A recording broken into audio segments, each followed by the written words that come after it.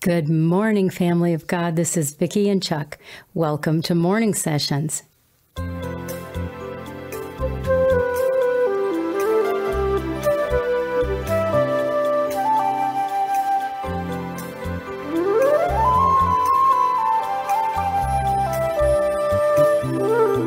This is the day the Lord has made. We will rejoice and be glad in it. Welcome to this little corner of Father's Vineyard.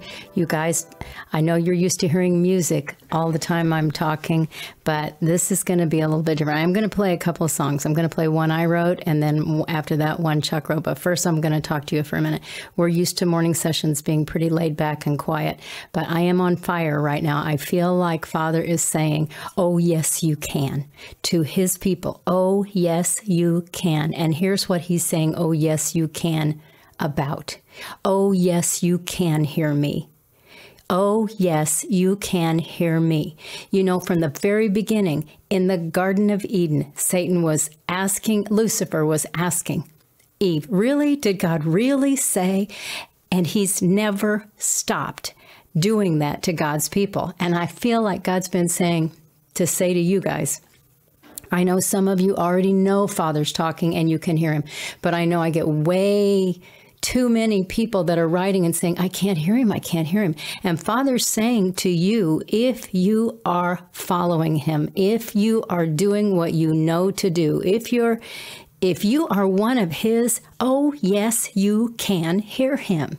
And what I feel like Father's saying is everybody just has to make up their minds, because that's a stumbling block in so many of God's people's lives, because they get stuck on how they're going to hear and if God's even talking to them and all that kind of stuff.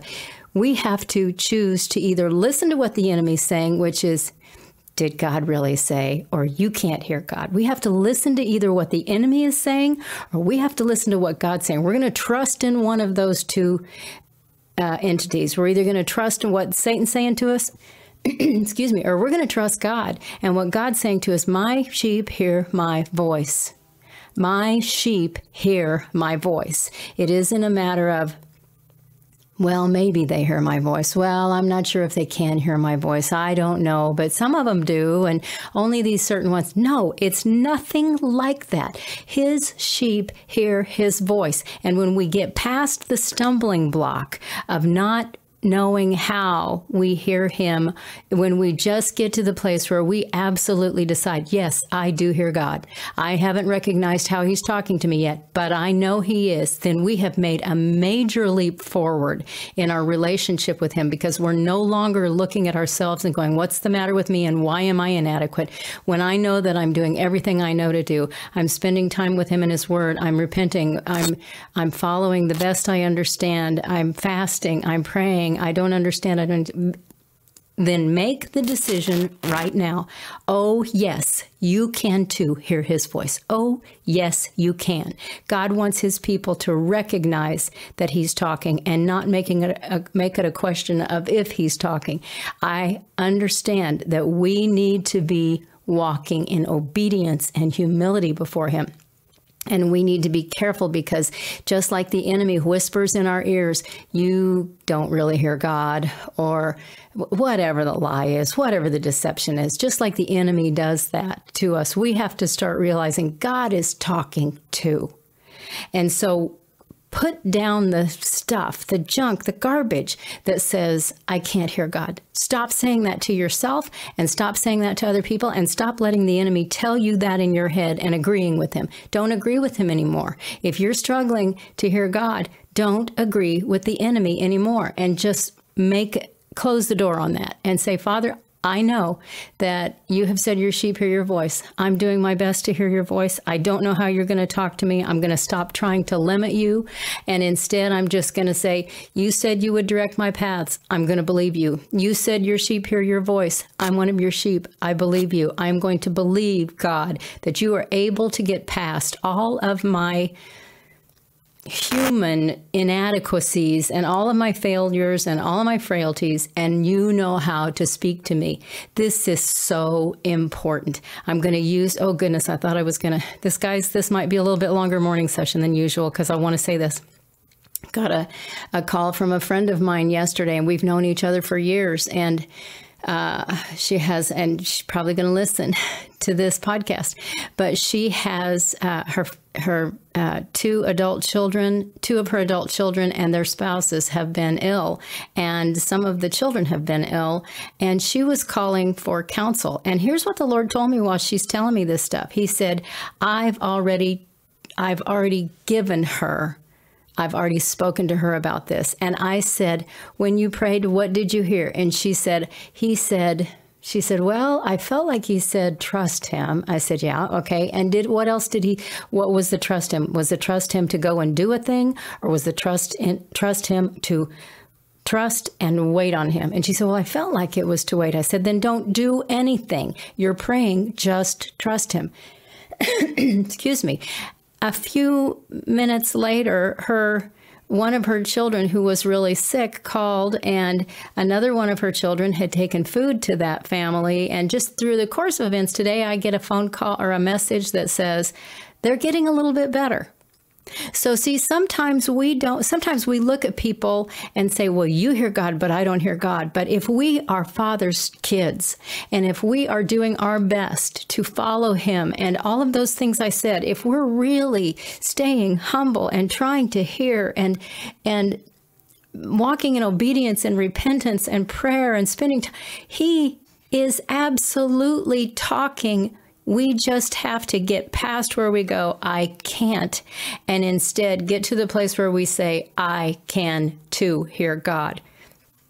You guys, that does not mean you're not going to mess up and mistake his voice for the enemy's voice. It means you're going to learn how he talks to you, and you're going to learn when it's your voice, when it's the enemy's voice, and when it's God's voice. But the starting place of all of it is to say, oh, yes, I can hear God. Now, I'm going to play, and it is going to make the podcast longer this morning. You guys, I'm so excited for some of you. I feel like there's going to be a major breakthrough, I guess, into a different understanding about who God is and how he loves you. And oh my goodness sakes. So I'm going to play Glorious. It's a song I wrote years ago, and my family did all the arrangement and the recording, and I sang it, and they did all the background vocals and all that kind of stuff. And then I'm going to play El Señor, Chuck's song, and we are already at almost 8 minutes. This is going to take us long today. I hope you'll stick with me. If you can't, that's okay. Just please know we love you. We are praying for you, and oh, yes, you can hear God. Here we go.